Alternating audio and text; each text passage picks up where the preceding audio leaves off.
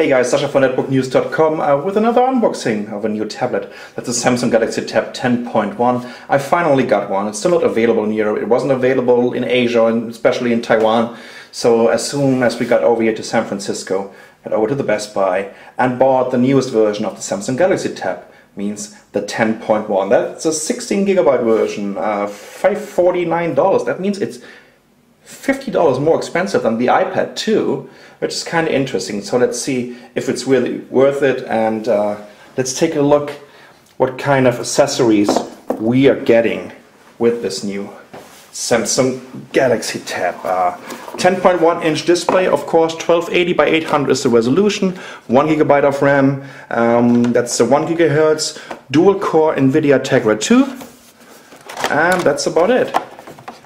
So let's take a look. Over here we have the power cord, USB connector, then of course the PSU.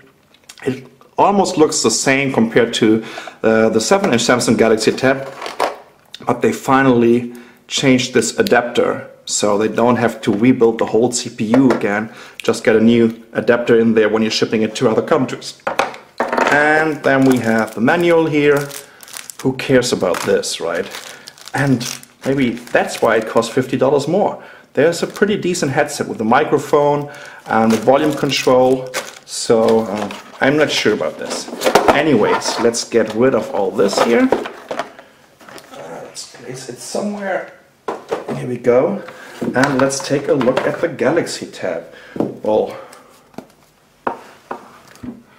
let's get rid of the foil here. There's even more shrinking wrap on the back, and wow, this looks great. I love it. It's super thin, it's very light. First impression, this feels like the very best Android tablet I've ever had in my hand. Yeah, let's take a quick look around the device. There are no connectors on the left side. There's a connector for your PSU or the docking station on the bottom. There are no connectors on the right side. There's a jack for your headset, volume control and the power button on the top, and with a 5 megapixel camera. Is this an LED flashlight? I think so. And a 1.3 megapixel camera on the front. And that's about it. It's running Android 3.1, I hope. We're going to switch it on very soon, but what I like to do is right now is how about comparing this device to its competitors when it comes to the size. Over here we have my favorite Android Honeycomb tablet so far. That's the Asus, oh I know, Asus iPad Transformer. Sorry Asus, Asus. I couldn't help myself. It's also a 10.1 inch, but of course you can see it's way wider, which is mainly because of its docking station, the keyboard docking station, so that Asus was able to use the usual 10-inch netbook keyboard layout, and of course it's a lot thicker. So now let's get them. Look at this. That's a huge difference, definitely. What about the Acer Iconia Tab? That's the one over here. Here we go. Also 10.1. It's a little bit wider. Okay, let's get this in the middle of the screen. A little bit wider, but it's definitely thicker again.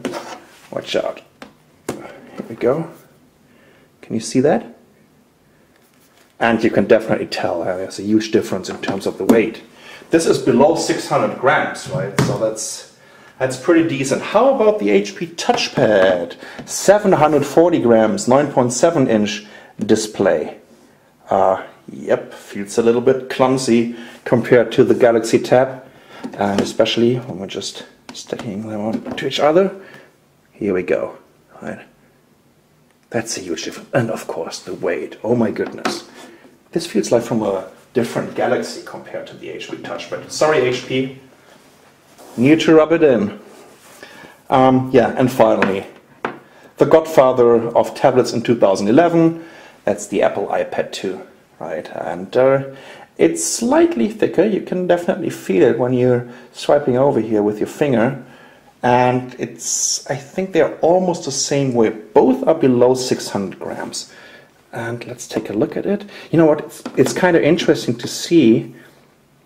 It's not that much wider if you compare the Galaxy Tab to the iPad 2.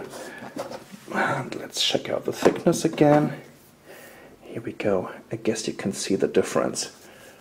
Pretty decent, Samsung. That's very impressive build quality, very impressive design for sure. And to build anything like this, being so thin and so light, I can't wait to check it out. So expect our detailed review very soon. That's the new Samsung Galaxy Tab 10.1. I'm Sascha von netbooknews.com. Thanks for watching.